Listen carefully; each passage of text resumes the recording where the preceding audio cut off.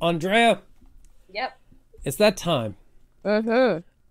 That Critic Box time where Mm-hmm. we slide into the crux of this episode. We are discussing, as promised, with you, our viewers who have subscribed to us and those who are new, welcome. We've been watching The Penguin. Mm-hmm. We're gonna watch each episode of Penguin, and we're going to talk about it. We have seen one. We have now seen two. Three has just come out yesterday, so we're a little late on two, but we get two's out. First thoughts on two. The Penguin episode 2. And you're gonna let me get first? Do you want to go first? I can start talking about it. You know what? Let me set the scene. Let me set the scene. Okay. Okay, so episode 1 burst onto the scene like a bat out of, like Meatloaf on a motorcycle, bat out of hell.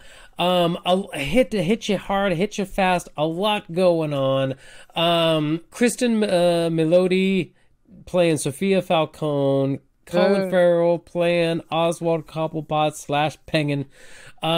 Clancy Brown, Renzi Feliz, Mark Strong, Carmen Eyogo. Those are just the things that Google's showing me as the cast. And so it came out hard and fast. Episode 2, I think it's too much expectation to say that episode 2 had to hit just as hard, because as a guy who just went on a road trip, starting your road trip is amazing. You're like, yeah, we're doing this. Da da da da da da. But then you get to a point where, like, okay, maybe not every scenery you're passing by is exciting, but it's still great because you're going on the destination. I liked episode 2 because it felt like a bridge. It's like, hey, episode 1, here's the concept. Episode 2, let's get moving. Let's start getting plans in motion. Let's get things happening. A bridge in what sense? A bridge as in it is setting up, and of course, obviously, spoiler warning, we're going to spoil some shit for you. This is him getting things in motion of like, okay, first episode, I was spinning plates because I'm trying to, like, hey, like, close off one end, open up this limb, trying to get this. Now he's like, I can get a plan moving in motion, and I need assets, I need allies. For a hot second, Sophia Falcone was about to gut him like a fish, but then it took some working, took some finagling, some convincing, but now he's got a Sophia Falcone on his side. That's what this bridge was, where he can now start moving, getting things. Instead of putting out every fire in front of him, he can start looking a little bit farther down the road, have plans to get to things, whatever. He's not always trying to defend his life. He can start moving forward. So you meant a bridge in character development as opposed to plot development.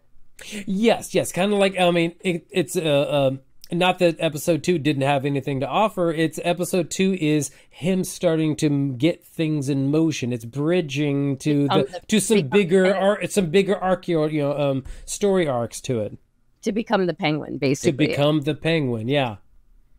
Okay, I can see connecting to it. He's starting to get things going. I could see you, and I'd bet on that. Yeah. What I liked about episode 2, and almost what I kind of didn't like about it as well, is the same thing. It's horrible catch-22, but is okay. It's still very. It's story heavy. It's acting heavy. It's theatrically and artistically beautiful. It's creative, and you love the work that that each and every person in front of the camera and behind the scene has put into it. Yeah. It was made with tender, loving care, you can tell. But to me, as much as I love it, yeah, I had to keep reminding myself as I was watching it that this is about the Penguin and a DC comic. Yeah. I was not getting that vibe at all. Not at all. The only thing in that whole episode that reminds you that, oh yeah, we're in a DC, we're in Gotham, fucking Batman's around, he exists, like the one thing was whenever, what was it, that old beat up detective that Sophia hires as a private investigator, whenever he was like at the bar and he was giving shit to the bartender, he's like, you owe me, and the guy's like, take it up with the Riddler. And I was like, oh yeah, we're in this world. She bought that. She bought him. She bought, and I can't believe they did the detective like that. What? Oh, that's Did horrible. him dirty. Yeah. Oh my God, they made him a. I need drops. You got any drops? I need some drops. Give me some drops. I was gonna, okay, fine. You already said it's gonna be a spoiler episode. There is very few references to DC Comics. There's few references to Robin or Batman or anything of the like. And it really feels like a show that's moving away from DC because it's just so heavy on the organized crime activity. And it's just like, you understand that this is the Penguin's backstory, but you're just like, and it's good. Yeah. Oh, yeah. On the face of it, it's good. Colin Farrell's acting his ass off. Oh, my God. But you're kind of left wondering if you were in it for the DC comic book aspect. You're kind of left wondering, where is that? Because it's just not there. And this is actually kind of the same thing that Titans did, where it made it a much darker version of what the DC comic story was concerning Robin and Batman and those characters. But they were still in superhero outfits. With Penguin, there's no superhero outfits. There's no flying. There's no flying man. There's no powers. He ain't got no utility belt. He luckily had a switchblade on him, and that switchblade got him out of some shit. But he luckily had that on him. There's no pals or whams. There's no moral code he has to follow or whatever. He's like, nah, man, I need to finagle my way out of this situation and get into the next one. You know, it's literally automatic weapons and drugs. That's what we have. You know, Uzi and a switchblade were the star roles of episode 2. Okay, those were clutch for him in that episode. Okay, and his wits.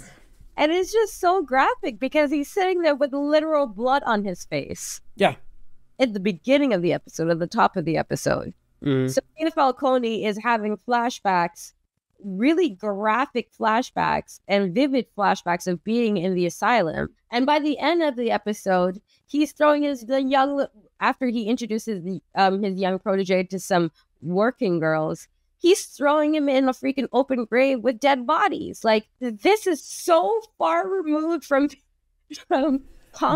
you don't ever see Batman like threatening to just bury someone. Well, actually, no, he does threaten to do it, but he won't. Well, you know he won't because he's got a code, right? Penguin ain't got a code.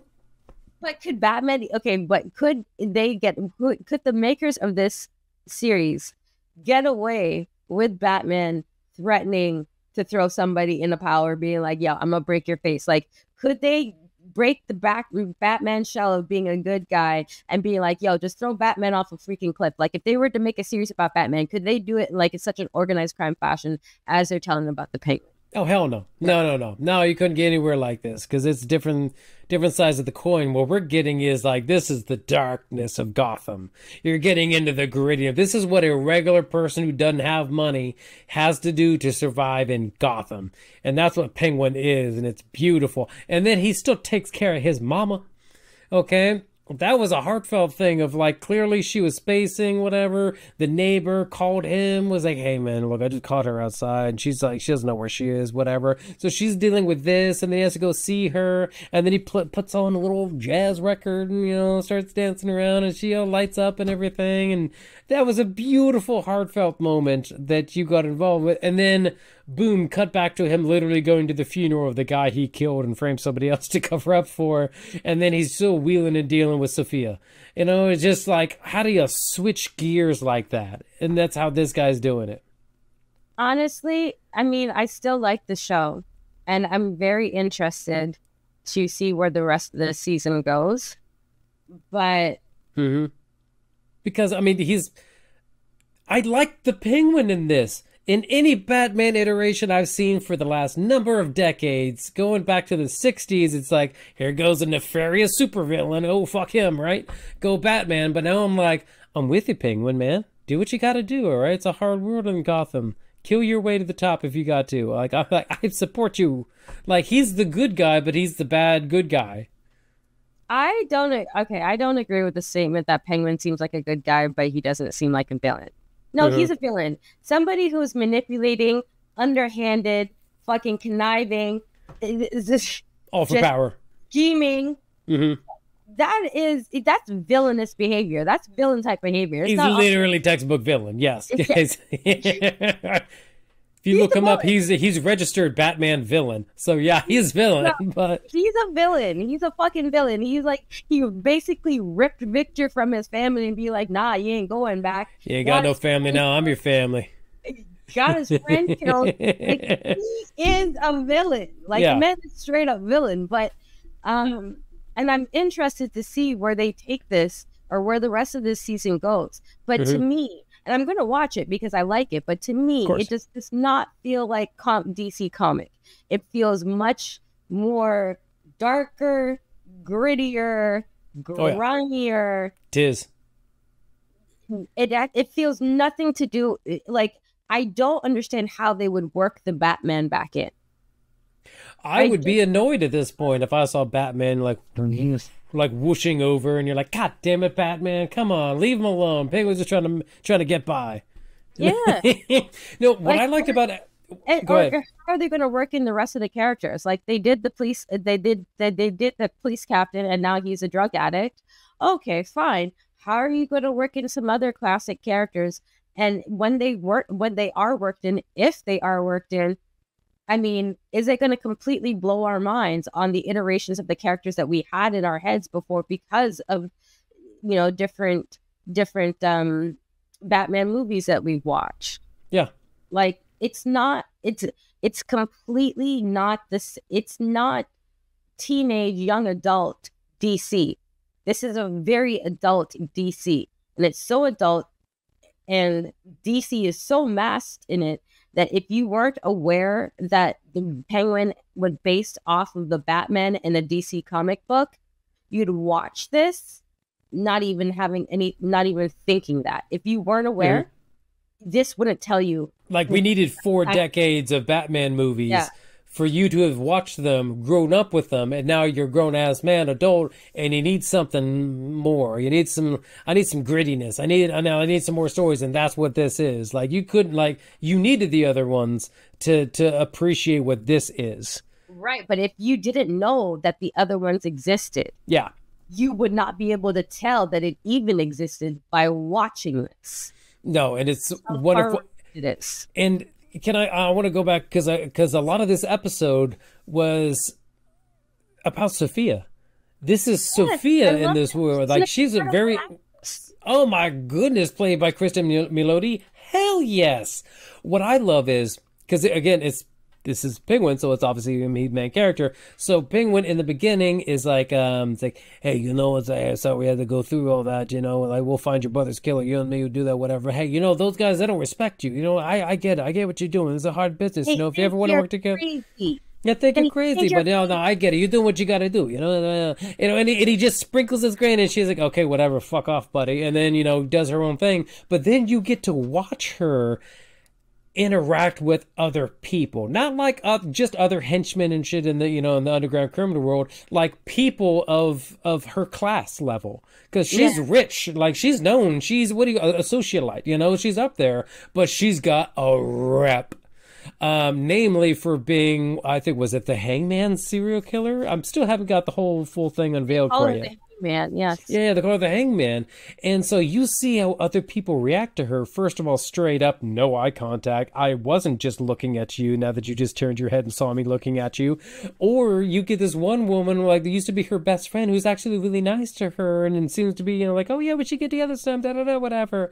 And then it's like, oh, is that your daughter? Like, get the fuck away from my daughter. Like, and then she's like, okay, there it is. That's how you truly feel about, and you see her get batted around by society because they don't trust her, and you feel bad for her, but then you're like, I mean, she is kind of a psycho killer. No, I don't. I see a woman that's suffering from post-traumatic stress, complex PTSD. Yeah. And then you get this doing very well. And then you get this beautiful, heartfelt moment at the funeral of the guy the penguin killed, but he didn't know that. And then he comes in there and he's like, yeah, I remember, and he tells this heartfelt story about his mom, about, you know, he lost his two brothers, whatever. She was going through hell. They were both going through hell. And then one day, you know, she takes him to go see some jazz, some live music. First time he ever saw a performance, and they danced, whatever. And he said that was a twist. He was like, you know, and then that clicked for Sophia of like, how do you get over this anger and hate and pain? And he was like, you got to keep dancing, you know, you got to get out there. Yeah, okay, so there was that kind of moment. Yeah, obviously it was a kind of heart-reaching moment, and that was, you know, and then again, Sophia still wasn't fully on board, but she was like, that was really nice. I actually kind of needed that. And then she got knocked around again by the family, and then she meets up with him later, and she's like, I want to fucking dance. I want to take all those motherfuckers out. And I'm just like, yes! If they had, well, because her uncle was trying to send her away. Yeah. Oh, yeah. Go off to Italy. Go relax.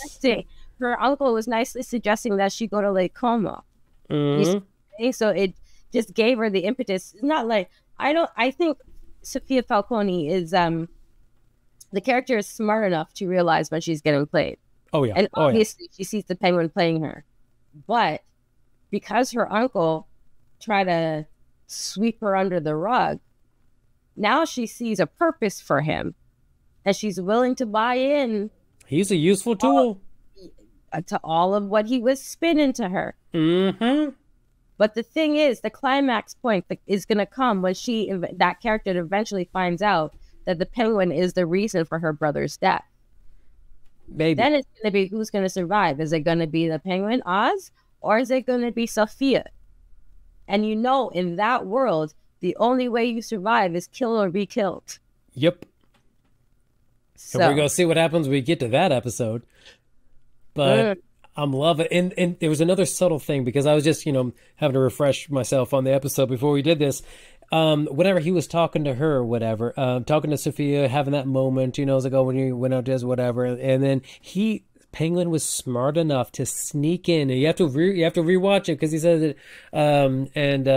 She was like, "How did you know?" Sophia asked her, like, "How did your mom move on?" She's like, "Well, you know, I'm, she just learned she had to keep going. You know, she passed a few years ago, but I always remember. She always used to be real strong about that." He dropped that nugget of just like, "Yeah, my mom's dead. Don't go looking for her." You know, and so just enough to cover that ass. I'm like, cover his ass, you know, cover his family's ass, because he's out there like, nobody needs to know that his mom exists, whatever. I love that Penguin's smart enough to do that. I don't trust Sophia enough to with the knowledge that my mom's still alive. Beyond the character development, which was great, beyond the acting, which is great, it is really, the show is really good, and it's a quality show because of the filmmaking itself. I'm not sure if you caught it, but there's a moment off the beginning when Victor was following behind Oz, and they're heading to the apartment to meet the girls. And Victor catches sight of a flyer, and it's a missing person flyer, but there's 3 flyers on that pole. So you don't know who they're talking about. But because the camera stopped to turn around and look at it, you know that it's an important thing, and it's going to come up somehow later on. And like saying that moment where Oz was telling Sophia, yeah, my mother's died, she's passed on. Things like that, the little nuggets and the crumbs that they leave us to say, okay, this is going to be something major in a few episodes down the line. Don't forget that this happened. I think that adds to the overall quality of the show that we're watching. These people were very considerate and very deliberate in every aspect, in every department of making this show.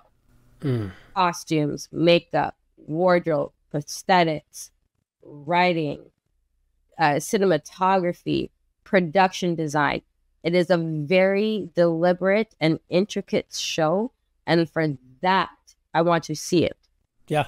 How they got away. And this is maybe similar to the Acolyte, where the Acolyte went on a complete bender away from what Star Wars was about. But how they got away with saying that, okay, this is going to be a story about a DC comic character, and it's not going to be DC comic at all. It's going to be something completely different. I don't know, but they approved it.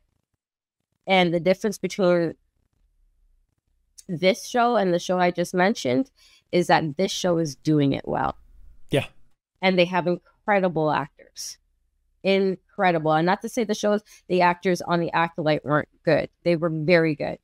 But I think that franchise just has people that a fan base that is just more stick to what we know type of fan base. Whereas DC's fan base, they were introduced to this organized crime lifestyle with Gotham, the original show. Mm-hmm. So they may be a little bit more open to it. If you got fans out there who have subscribed to us will know, I had opinions on Acolyte. The difference between that one is, I would say, not that Star Wars fans weren't wanting to have something new, something different brought up, or a different perspective put onto there, because we've proven Rogue One, the Andor, all that, whatever, giving new perspective. That wasn't it. Acolyte was just poorly written. It just didn't have good writing, and it just seemed to not really be cohesive, put together. This is cohesive. This is put together. Even to see the scene earlier, whenever it's like, okay, he's working with the Maloney's to screw over the Falcones for this shipment, but then the Falcones get paranoid about something else, and so it screws over his plans. And then so Penguin now has to quickly turn. Who am I shooting now? Whatever. I got confused in that scene of how that all kind of played out and who was going to get, who got shot, who didn't, who's getting blamed, how he's going to do this. But I had faith in the story enough to know that it would actually make sense in the end. And it did. It has good fidelity. It doesn't lead you too far out, because Penguin's having to do mind tricks all the time of keeping track of storylines and how can I plant this to blame this guy, and you think they're going to blame this guy to blame this guy, and plan B's, whatever. It's enough to where even if you do get lost, you trust that it does actually make sense. And then after you watch the episode, your brain processes, you start putting things together like, oh yeah, you know what, that did make sense, he did that, or whatever. There's fidelity to it, and it doesn't insult the viewer. And that's what this show does well, is, hey, it's not going to be too complex that you can't follow it, but it's true to itself. And hey, this is the sandbox we're playing in. We're not going to bring in anything extraneous to make it seem stupid or whatever. But things are done because each character does each action for a reason, and we don't betray that. And that's what I like about the Penguin so far in episode 2. It's really well done. Yes, it's really well done. It lets the characters play, and it doesn't take anything for granted. Out of a scale of 1 to 10 for episode 2. If we, as the producers, love to put things on a linear scale of it was complete shit to it was complete awesome, we can't just live in a world of this episode was wonderful, it didn't betray episode 1. I mean, am I gonna, do I have to say episode 1 was 10 and then this has to be 9? Or I don't know, I mean, if we're gonna judge that, I mean, 8? 9? 7. 10? 7? Sure. I mean, was it as... Because I was expecting to see more DC stuff, but... I mean, I want to see some more of Sophia's backstory, I want to see more of that, but I mean, I'm not going to fault it because it's an episode that's got to lead to the next episode, and it's doing well for her. But I mean, I was not disappointed by this, but you know what? Let's go with 7.5, 8? Sure. 7.5. 7.5. Sure, 7.5. I'm a little bit tougher because I was just like, where are my superheroes? But yeah. Yeah. And the first episode, 9. Easy 9. 9.5. Easy 9. If I want to think more of it, it'd be higher. Yeah, no qualms with episode 1. Yeah. No qualms with episode 2. And shortly after this, I plan on making a bowl of soup because I made soup. I wasn't able to eat soup. I'm going to eat that bowl of soup and watch episode 3. Yeah, no, I'm going to get, I'm kind of low-key in love with this series. So. Yes. Loving it. At the same time, I am watching The Boys. I took a break for a week or so. I am watching Ring of Power, the Lord of the Rings series. Each one of these, there's some moments where I'm like, what are we doing? What's going on here, guys? Let's move this along. With the Penguin, I don't look away from the screen. I don't look at my phone. I don't go run off to go refill my drink, whatever. If I do, I'm pausing it because I give it it's one of those shows that deserves your attention, and I appreciate a show that does that. That says, you know what, I'm just gonna, and to catch, I'm in. You know, and to catch the little things, to catch the little details that they planted in there for us. You need to give it your full attention. there are subtleties enough where it's like, it's not so much where like, hey, here's 15 Easter eggs for each episode, whatever, but like, it's enough of like nuggets for you to pick up on. If you pick up on it, if not, it's fine. Don't worry about it. You'll get it later. You know, and it's good. Well done. Mm-hmm. Hey, viewers, what do you think so far of The Penguin? Episode 2, compared to episode 1, where are you at in the storyline? What are you thinking about this? Also, give us a little dig on Acolyte while you're down there. But we're going to keep watching this this series because we're enjoying. It's a mini series. It's fun. The thing I love about mini series too, my wife is the same way of like, it's one encompassing story. It's not like they just have to like, I don't know, let's string along a second season somehow. No, it's like each episode serves a purpose because they know you're only going to get Colin Farrell for so long. And it's an all encompassing story, and it's already seems like it's all fleshed out and it's just being unveiled a little bit. Good as The Watchmen. As good as The Watchmen. Oh, it's like, you know, it's what do you call it? It's like an advent calendar where it's like each episode is you just scratching off a little bit more, just getting a little bit more story, just a little bit more. It's wonderful. I love it. Yeah, no. Yeah, I'm into it. So guess what?